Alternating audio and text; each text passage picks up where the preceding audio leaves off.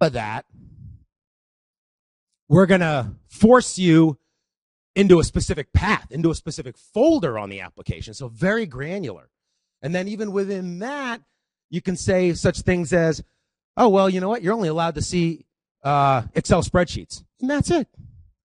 Or the Word documents you see are only read-only. You can't take anything with you. You can't take it with you. I think that's a play or a musical.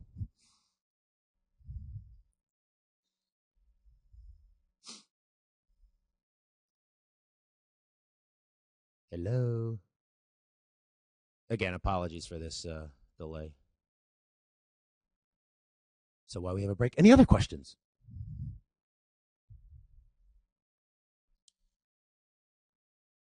So what do you mean by dynamic? Running through like forests, running through domain trust, running through AD, then radius, then LDAP?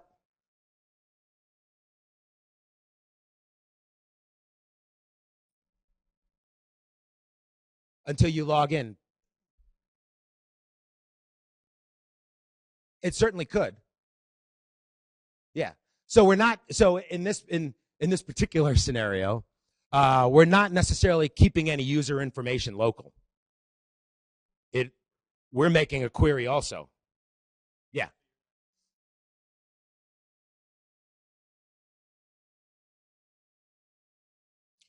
Not in this specific revision of it. At some point, we fully expect to. And including such things as pushing down group policy. You know, that type of pieces you can also, you know, sort of incorporate. Yeah. So let's see, layer access control entries. Oh, well, I don't have any.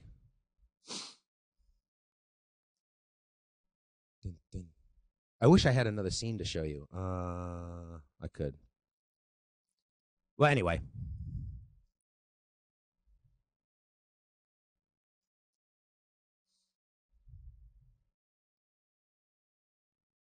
I love these dead times. Hey, look, 21 seconds. He didn't say anything.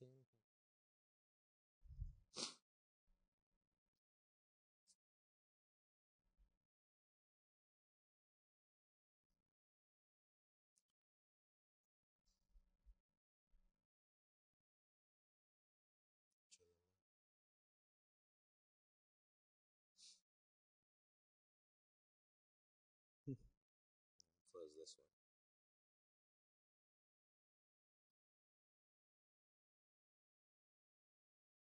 Okay, so anyway, so that's the access control piece. You can see, you know, source and the mask, your ports, destinations, destination ports, what types of protocols, the action to take, whether or not you want to log it. So, of course, reporting and logging is important. So that would be all your access control piece. After that, you want to set up, you know, your remote users or your secure access folks. And so you create your, you know, pools of addresses that you're going to dole out, or you incorporate, you know, DHCP into it and push that out. You create your little groups of users and then potentially resources that are available to them. And again, we go back to that top piece. So this could be set up for, you know, your internal users. And then if you want to then add your remote folks to that, they would then abide by these particular policies. And so how that's all done.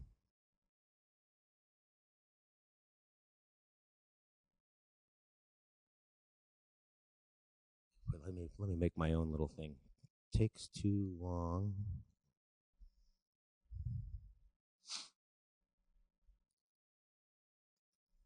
So let's move on to this while it's doing its little doodah. So best practices. What would you want? Well, how do you want to set up yours? Does anybody deploy NAC today in here? Wow, it's pretty popular, isn't it? What are some of the types of things that you guys do for? Are you guys managing your systems or not? Or you're just sort of here to kind of get some more information and learn about it?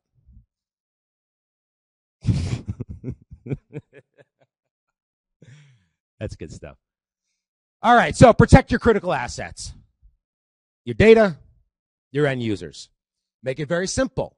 You know, create these pictures, these graphs, so that everybody within your organization can create policies, can use them, making sure that you determine if this one policy applies to all of your systems, or it's dependent upon the type of user that's coming in. Make sure that it's simple, and obviously keep the administrator. Let me go back to this guy. Ooh, wow, it worked. So here, how it all kind of come together is you create this virtual server or virtual instance of your application, or this potentially could be, a URI for outsiders, or a set of virtual servers in your internal, application or back-end systems, like a lot of load balancers do. You VIP the front end, and you splash your servers in the back, and this makes intelligent decisions on who to go to. And then within that,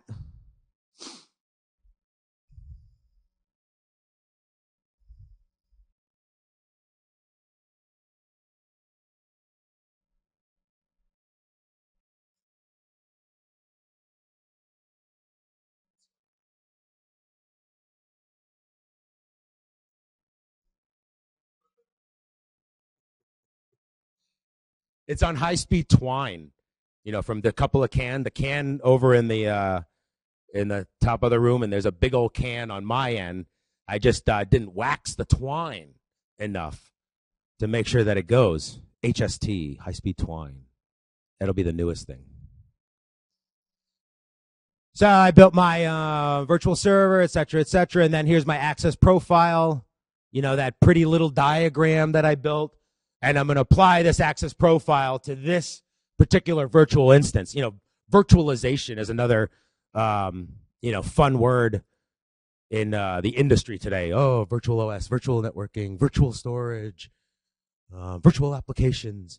And so you build all, your virtual pieces, depending on what's necessary on the back end, and then, apply it to your users.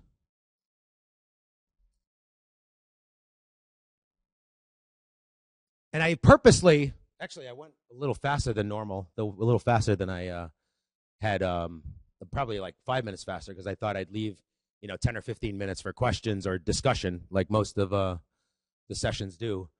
So are there any? Yes.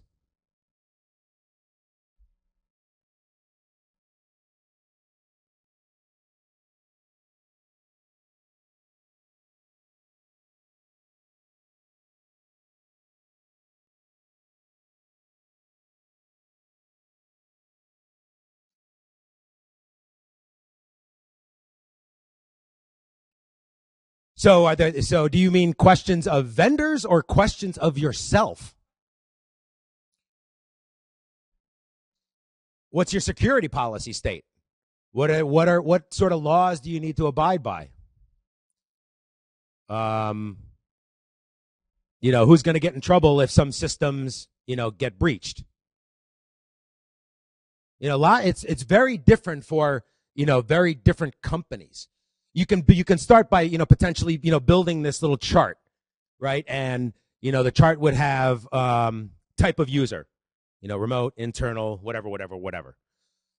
You could then choose, are they trusted or not trusted? Because people can be a remote user but have a trusted device, or they could be coming from their home machine. You would then maybe add another table that has such things as allow downloads. Are they allowed to install applications or controls onto their system? Now, most home users potentially have administrative rights, on their systems, but not all, the remote users. Particularly, you don't know if, the partner laptop that needs to get in, what sort of rights and or OS and, other such things that are running on the system, on the device to get in. Then again, what type of access do they need? Are they going to give them layer 3 access? Are you going to give them a, direct network connection? Or are you just going to give them, are you going to proxy a web application? Some sort of protection.